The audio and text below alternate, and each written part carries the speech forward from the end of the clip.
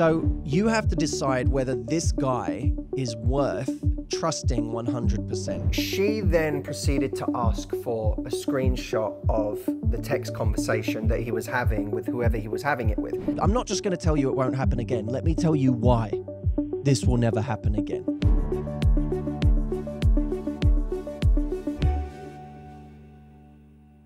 Yeah, so I was just curious. Me and my boyfriend have been together for 3 years, and recently we've just been having lots of problems, arguing a lot, and I was just wondering when you thought, or how did you know when it's exactly the right time to break up? What's the way to do it, and how to best get over it? Yeah, it's, look, I feel like sometimes a new problem arises in a relationship and we start thinking, is this the right relationship? And that's when we start asking questions for the first time about whether we should really be with this person. Right. Something we should be cautious of is when we keep going over the same logic again and again and again. In other words, the questions you're asking yourself are not new questions, but they're recurring themes that come from somewhere much deeper. If you're with somebody and you find yourself asking the same question again and again about whether you're right for each other, it typically isn't a good sign. You hear this from people all the time, right? If it's the right person, you'll know. Right. You'll feel something different. You'll feel a different sense of certainty. Now, I think that that's somewhat of an oversimplification, but I think at the same time, there is that cold, hard reality that if I'm constantly questioning this thing, if I'm constantly asking myself, is this the right person, then it probably means there's a level of difficulty about this relationship that means it's not right. That means this Right. isn't the person that I am supposed to be with, or the person that is worth committing to at this stage. So what, for you in your relationship right now, what's the thing that's making you feel like this might not be right? We've just been fighting about like everything that he does or I do. We just seem to like go at it. I don't know what the deeper issue is. I just little things now are just building up. Like, I saw you like a girl's Facebook picture. Why'd you do that? Like really stupid things. And we've kind of just decided that this will be the last shot. We both kind of agreed like we'll give it the last chance and see what happens. But it's just, I don't know. Do you feel like the issues that are coming up between you are things that are going to go away? Or do you think these are recurring issues? Are there deeper trust issues right now? There's probably deeper trust issues, yeah. And is that based on something he's done or just something you're afraid he'll do? Kind of what I'm afraid of, I guess. Okay, so there's no evidence for your distrust? Not really. I don't think so. That's what I don't know. I guess I don't trust him in general. So, when I see that, I just assume things that maybe I shouldn't assume, regardless if he says that it's not happening or if it's happening. But why don't you trust him? Because is it really true that there's never been any evidence that has made you distrust him? No, I think he's talked to girls before, and then I don't think it went anywhere or was necessarily lead it to cheating, but just the fact that I knew that or saw that hurt me. You saw it in person or through messages?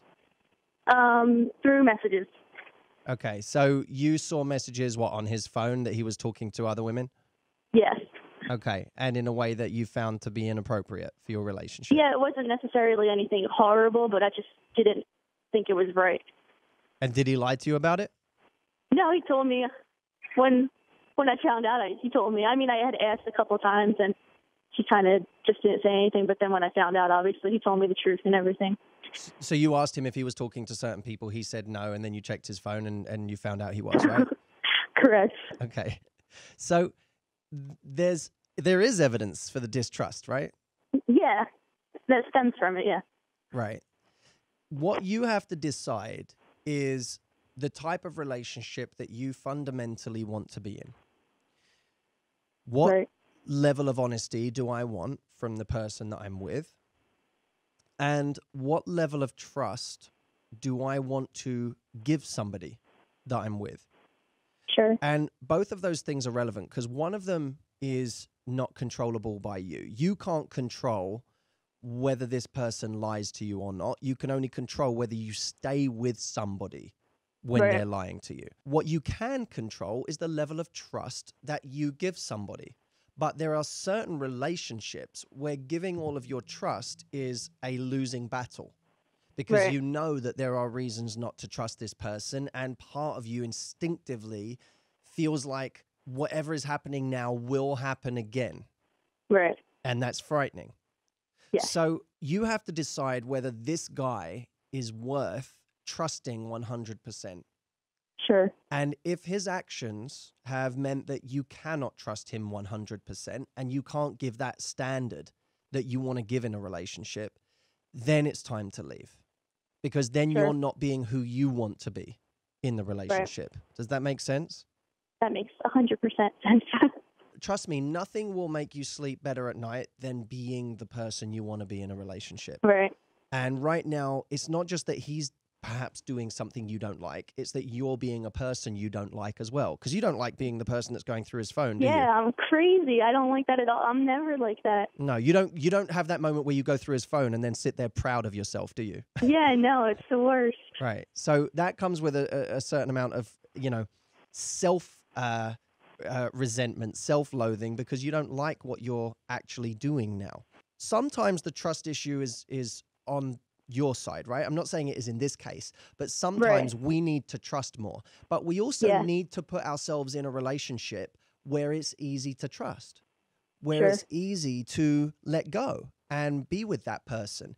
And if you're someone already who is feeling those trust issues, then you know you're not in a relationship where it's easy to trust necessarily, especially since he's given you reasons not to trust.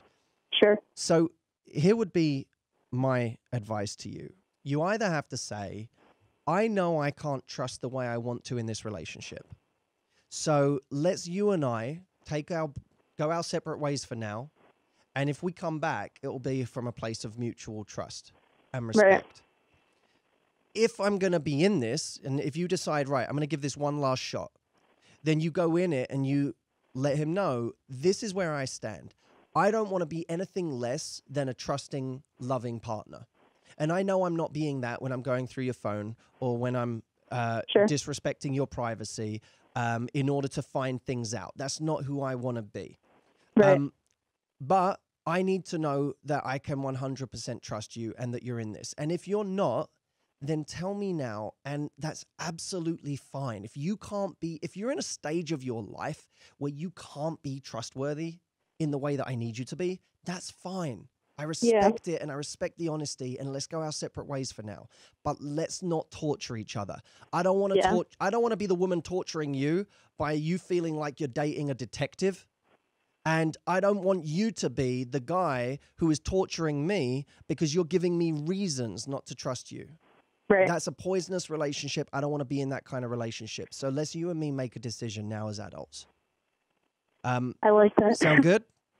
No, that's awesome. I mean, that's exactly what we've been trying to do. So I don't like exactly what you said, how I don't want to be that person either. And I'd be perfectly fine if it was a mutual decision to go separate ways and see what happens. So here's what you have to do. Don't rely on him to be the grown-up. You be the grown-up for the both of you and go and have a really adult conversation, and you're going to feel so much better, I promise you.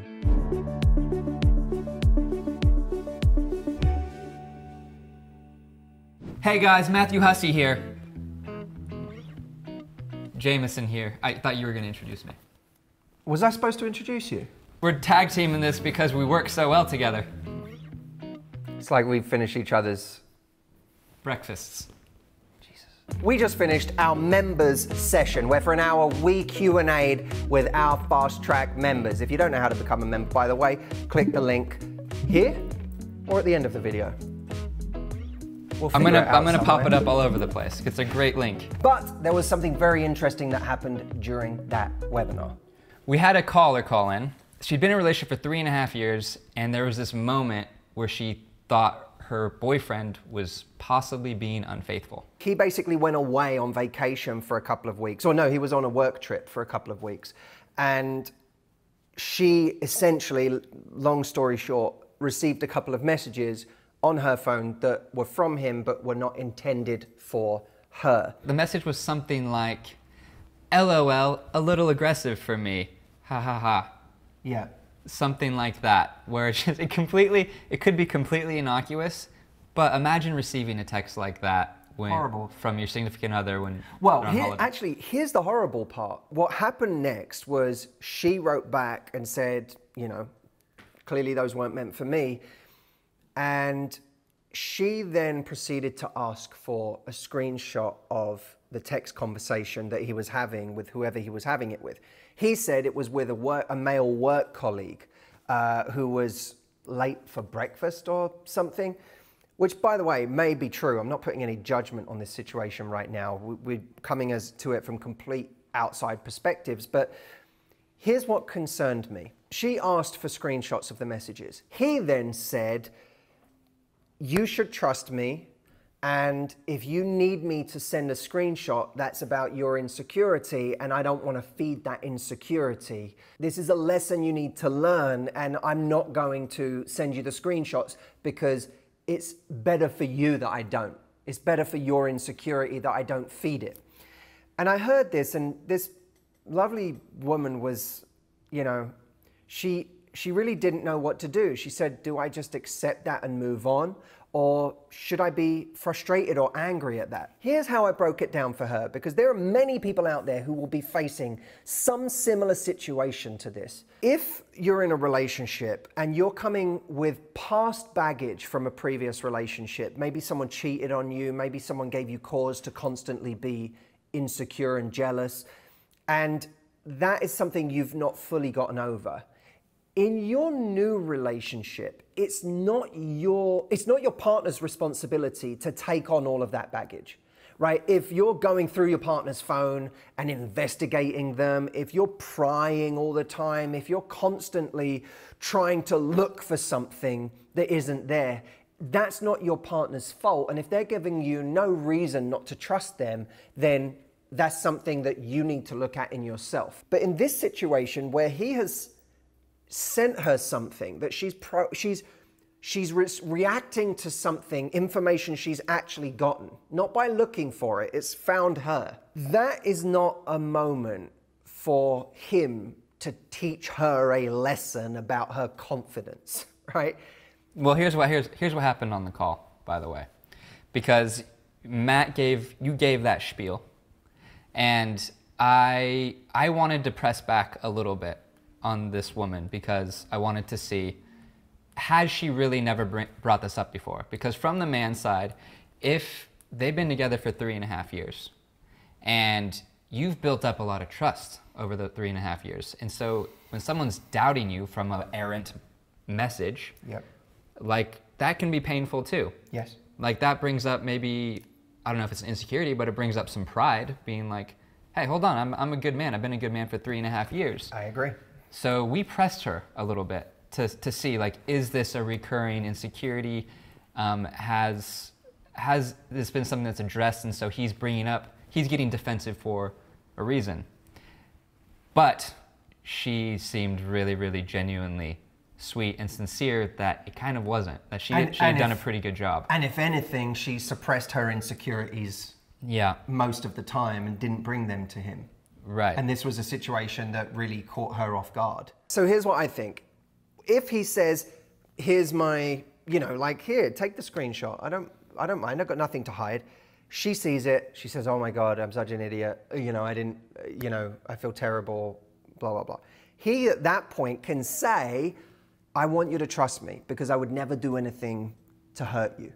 I would not do that to you. And I understand that your insecurity today made you want to see that, but I would prefer in the future if you would trust me because we're in this together and we're a team, right? And I'll never give you reason to doubt me.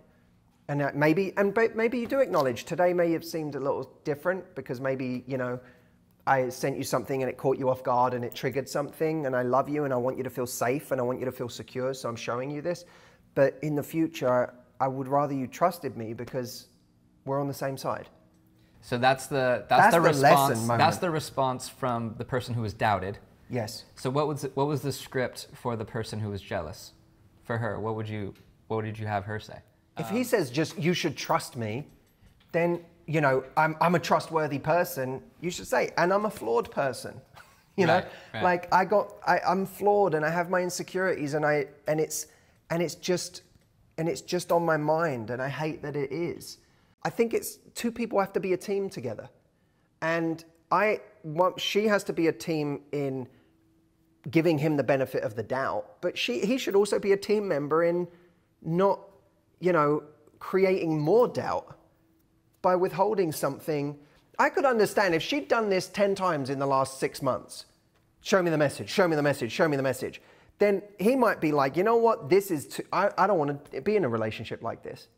Because if you can't trust me and if you constantly need me to show you proof of everything, I don't want to be in that relationship. That's his prerogative. But if this is genuinely the first time that's happened, I don't know. I think he's hurting the relationship by doing that.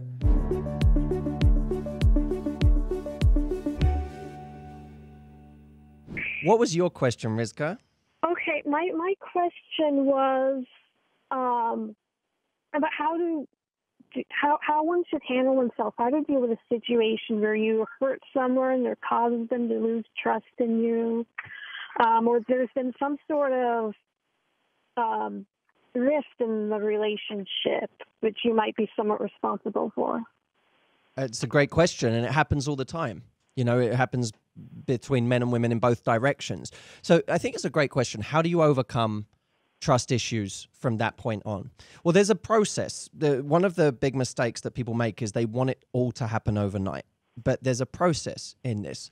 One part of the process is obvious. It's forgiveness. But sometimes we want people's forgiveness before we've earned it. So I'm not necessarily going to put forgiveness at the beginning. But there are some things we can do to help speed that process up. The first one is communicating to that person that this is something that won't happen again. And in order to be able to communicate that, we need to know why it won't happen again. So part of that is understanding why it happened in the first place. This is something people often don't do. For example, if someone were to be unfaithful, rather than just say, I'm sorry, it will never happen again, what people can do is actually explore why it happened in the first place. Well, it happened because in that particular moment, I was being a very weak person, or I was being very selfish, and that selfishness was coming from X, Y, Z, or I was insecure and I was looking for attention. Whatever it is, understanding the root cause is really important. Because once you understand the root cause and you're self-aware enough to understand that, you can explain to that person, I'm not just going to tell you it won't happen again. Let me tell you why this will never happen again. A, I respect you too much and you're my number one priority and I love you to pieces and would never, ever hurt you in this way again.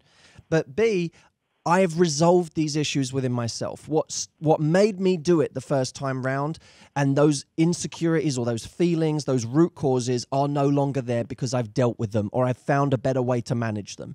That way, do you see, Rizka, how you're coming from a place of credibility then in saying you won't do it again rather than just blindly asserting it? Yeah, I agree. And actually, it's interesting to hear you say that because I just recently reconciled with someone that I had hurt, and I was trying to figure out what was different in this case than with the relationships that I had not reconciled. I think it was because me and this person went through this exact process that you're describing, and some of the other people in my life, we never really reached that place of examining the root causes. Right, absolutely, because it's not enough just to say sorry, you need to get clarity. And that's what people respect. And actually, you know what's funny is you can help alleviate some of the hurt that someone feels if you can help them understand what was going on in you that led to that point in the first place. In other words, if I just think, well, someone cheated on me and now I have all of this hurt as a result, they can't necessarily make all of the hurt go away. But if I can truly understand that was coming from a deeper place of insecurity or inadequacy or selfishness or whatever it is in that person, I actually can help divorce myself from that situation and make it less personal. So clarity is really important. Now, as I said, we can't expect someone to be perfect with you all at once. You know, you got to rebuild the house. And you don't get to click your fingers and have the house be ready-made again. You got to rebuild it brick by brick. That takes effort. It takes time. To some extent, it takes a level of, in this case, proactive honesty is what I like to call it, because it's rather than what we, I think, often do in relationships, which is a reactive honesty. If someone asks us a question, we give them an answer. Proactive honesty is for that person who we feel we wronged by cheating on them. You know, we went out last night and we give them more detail about last night than we normally would.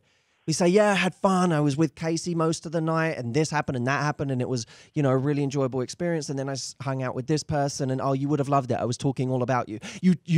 You give them a bit more detail than you maybe would have before, because you're going out of your way to make them feel secure and comfortable. That might not be something you have to do forever, but certainly in the beginning, it helps to put them at ease. And the last thing I'll say is this. If you're going to continue with somebody in a relationship and the trust was broken, you have to make a pact with that person. And the pact is this. I know what I have to do to keep you. I know I have something to prove to you now, and I know that I have to rebuild. I get it. But I also need you to do the hardest thing in the world and give me your trust again. Because you know that if I ever broke that trust again, I would be the fool, not you. But in order to start again, I need you to trust me again. I need that much. And I promise you, I'll go out of my way to make this work. But I need that from you again for us to be able to carry on. That pact is essential. And not having that pact is the reason why so many couples carry on in spite of a newfound lack of trust and find that they never really get back to a place of trusting each other again. You've got to be able to hit reset and start again, knowing the hard work that's ahead of you, but also knowing that you have to be starting from that place. Does that make sense? Oh, yes. I really love hearing you say that, because it really fits in with what I've observed in my life and in others, both with what people have done right and what they've done wrong. Yeah. Well, thank you, Rizka. I appreciate you calling in, and a very thoughtful question that I think is going to help a lot of people out there. I really want you to check out this next video. I believe it's going to help you a lot. Click here. My God, if that can happen, anything can happen. I'll never be safe, even in situations where I thought I was safe. At any point, the unthinkable could happen.